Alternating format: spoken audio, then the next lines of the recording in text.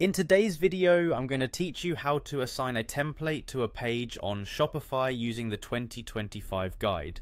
This straightforward process will allow you to customize the look and feel of your individual pages, giving you more control over your online store design. So let's get started. First, you'll want to navigate to your Shopify admin panel, open up your preferred web browser and log into your Shopify account.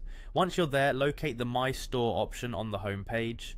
This is your central hub for managing all aspects of your store, so familiarize yourself with it if you haven't already. Next, you'll see a tab labeled Online Store on the left-hand side of your dashboard. Go ahead and click on that. This section holds everything related to the appearance and organization of your website, including the different themes available to you. Once you are in the Online Store section, look for the Customize button and click on it. This will take you to a page where all editing and customization happen. Customizing your store is one of the best ways to make it unique and tailored to your brand's identity. After that, within the customization environment, navigate to the top left corner where it says Home Page.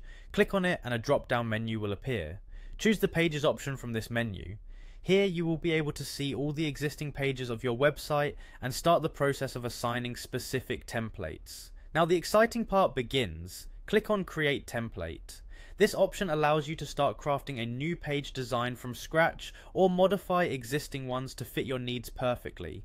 When you're creating a template, it will ask you to name it. Go ahead and choose a name that is relevant to the type of page you're designing.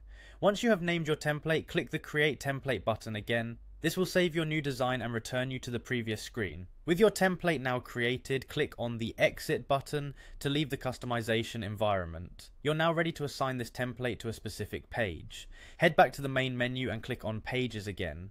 Here you'll see an option to Add Page. Click this to begin setting up your new page. Give it an appropriate title and input the necessary content for your new page. This is the information that your site visitors will see. In the same window, you'll notice a drop-down labeled Default Page. Click on it and from the list, select the name of the template you just created. This step is crucial as it links your newly crafted design with the page you're setting up. Finally, hit Save to apply all the changes. Congratulations! You've just assigned a template to a page on your Shopify store. This process allows you not only to maintain the aesthetic consistency of your site, but also to ensure that each page can be uniquely tailored to serve its purpose. Thank you for following along, and I hope you found this guide helpful.